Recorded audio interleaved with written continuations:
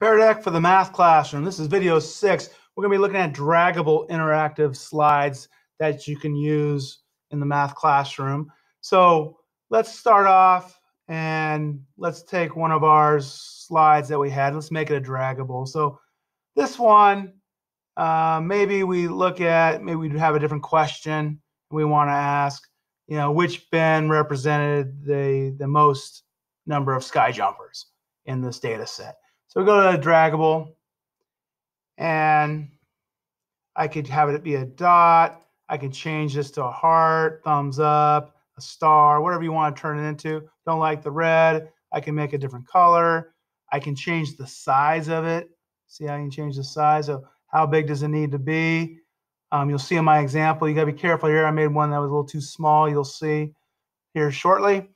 So you don't want it to be too small. You don't want to make them too big where you can't see all the students' responses, right? Or like specifically where they're putting their response if it's too big. So you got to figure out the right size. I want mine to be about as big as the bin. So maybe that's the right size for the star. So you update the slide. And there you go. Now this slide here would be the dragging slide. Okay. Let's take a look at some examples. Well, first, I almost skipped. Let me show you the slides we made for these. So here's one. Can you still plot points from your pre-algebra days? I made this. I didn't pay attention to how big the points were. I made my points a little small. You'll see that. Here's one. Which one doesn't belong? The classic. Here is how was the homework assignment? This is one of the templates. Matter of fact, this is a template as well from Pear Deck. So how was the homework? Here's another one. How are you feeling in the lesson? So these are more templates that could be used in any classroom. I don't use the Draggable as much for specific math applications. And then how well did you do in the lesson? They can drag thumbs up, thumbs down. So let's take a look at the student view. So here's the one I was talking about. See how my points were really small? I should have made these a little bit bigger. I made the mistake of making the points way too big in the past, so I went a little too farther the other way this time. So they're a little small, but you see how you can drag them around, right? So student can drag it, and maybe they get the right spot, maybe they make a mistake. It doesn't matter. You'll be able to tell if they made mistakes or if they got the right answer. That's one. Next one. Here's this. Again, they could drag the thumbs up somewhere else, wherever they want to vote, so they all get their vote.